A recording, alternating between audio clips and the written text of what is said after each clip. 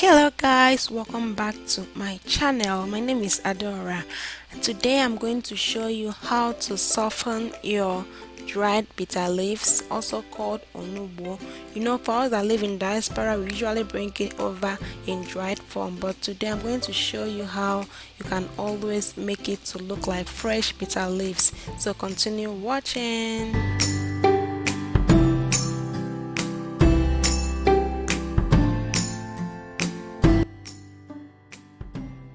So for those of us that live abroad, this is how we usually bring our bitter leaf over here, because we can't bring in fresh produce, so we have to always dry any fresh ingredients that we need to bring over. We need to dry it and bring it in dried form.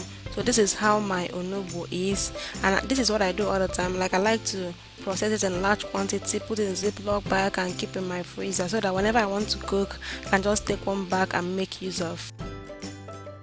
So this is how it looks like. Okay, even if you don't live abroad, you have access to fresh onugbo, but you just want to know how I cook all this my bitter leaves. This is how I process it. So what I need is my baking soda. This is going to act as a tenderizer. Okay, you can also use akau or ngo. So just about 1 tablespoon. Don't add too much. If you add too much, the bitter leaf is going to become extremely soft and it will dissolve in your soup. Okay, so soak the bitter leaf in water first, just room temperature water, for about just 5 minutes or 10 minutes or 15 minutes, just to allow the bitter leaf to absorb water. Okay, you don't have to leave it for a very long time. Next, using a big pot, add water and bring it to a boil.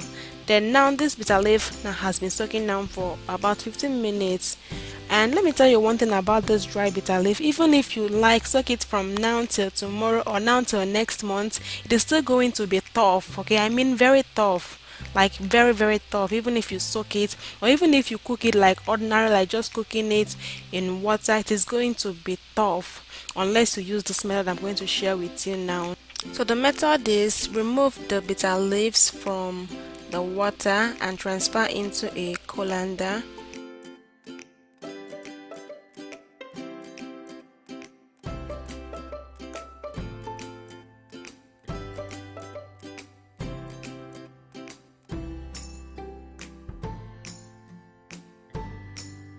So you need a plastic bag or a nylon bag.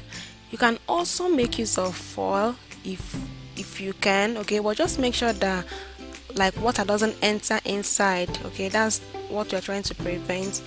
I'm going to use this plastic bags to put mine. So just divide the onugbo into small quantities. Don't put too much in a bag. So for this quantity I'm trying to soften, just going to divide them into two separate bags. So in each bag, just add in your tenderizer, which is my baking soda now. If you are making use of akau or ngo, you just need to grind it into powdered form and then just sprinkle it inside the bitter leaf. Use your hand and rub it in. Just make sure that it comes in contact with all the bitter leaves. After rubbing it in, tie it, put it into the pot of boiling water and let it steam for about 15 to 30 minutes.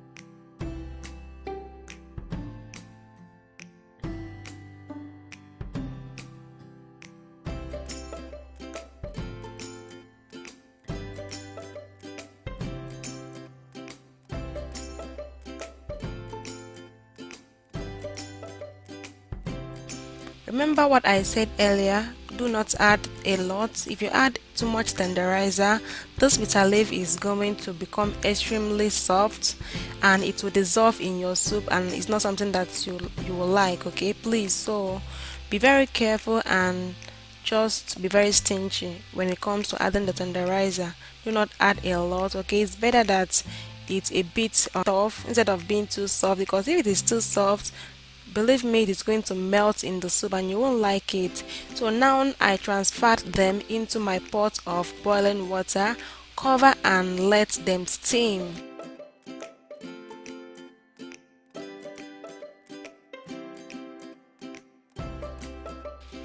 Now this was after 25 minutes. See how my bitter leaves are steaming inside the pot, and as you can see by the side, that's my ede that's my cocoyam cooking by the side, because I want to use this onugbo immediately to prepare very delicious bitter leaf soup. Okay, so now it's time to wash this bitter leaf.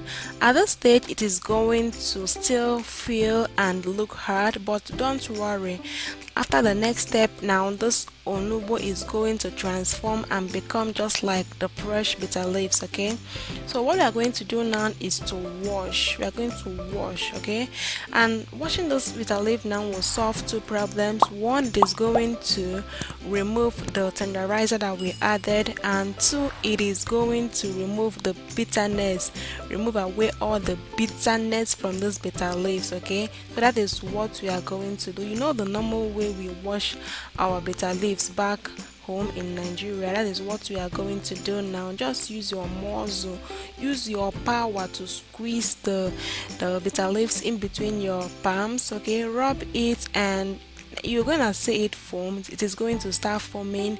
Then just transfer it to the colander, change the water and continue squeezing until the bitter leaf becomes very water coming out from it becomes less black and the taste becomes less bitter.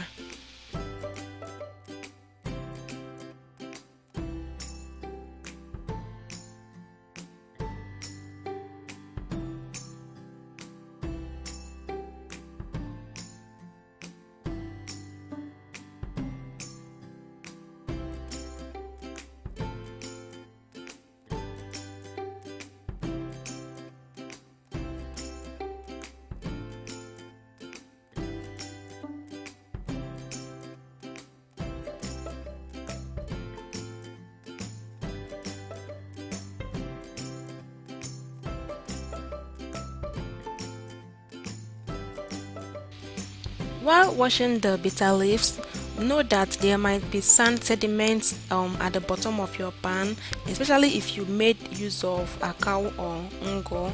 So please be very careful and try and wash it in such a way that you can be able to throw away the sediments.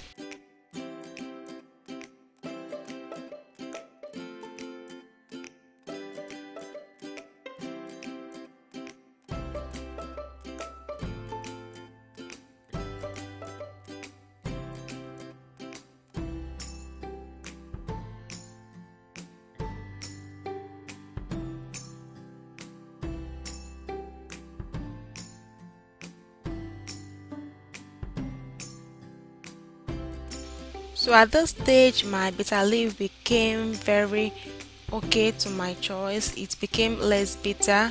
I don't like even though it's called bitter leaf soup, but I don't like a lot of bitterness in it. Okay, I did try to wash it several times and remove all the bitter taste as much as possible. So now look at how soft it is.